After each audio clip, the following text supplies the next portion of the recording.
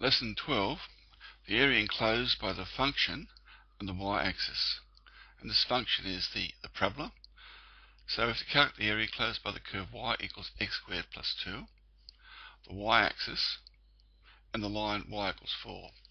So this line up here is the line y equals 4. And to do that, we have to integrate this way. So we'll need to take a little section here of width dy and length x, and this will move from there to there. So clearly we need to find these limits. We know this one's 4. To get this one, we've got y equals x squared plus 2. So when x equals 0,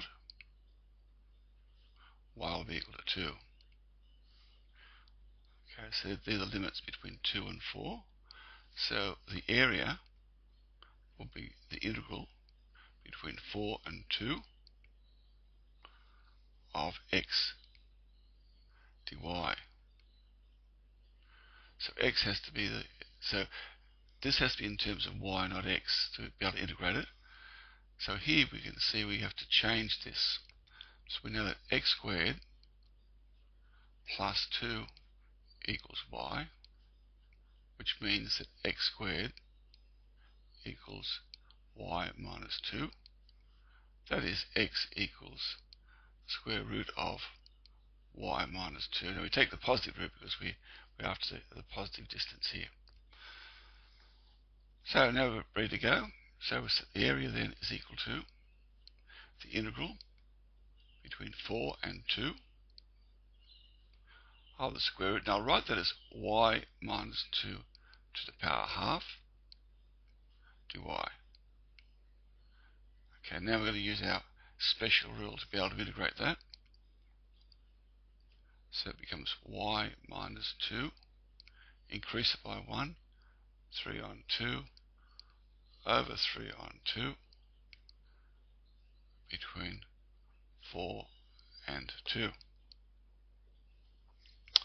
Right, now that then becomes, take that, turn upside down because you're dividing, so you invert and multiply, so 2/3 goes to the front.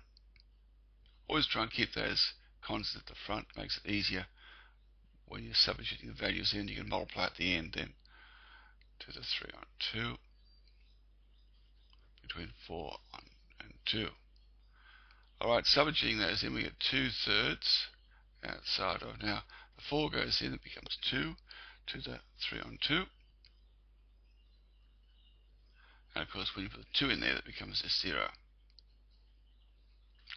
And that will give me 2/3 times, now this is 2 root 2 units, which becomes 4 root 2 on 3 units squared.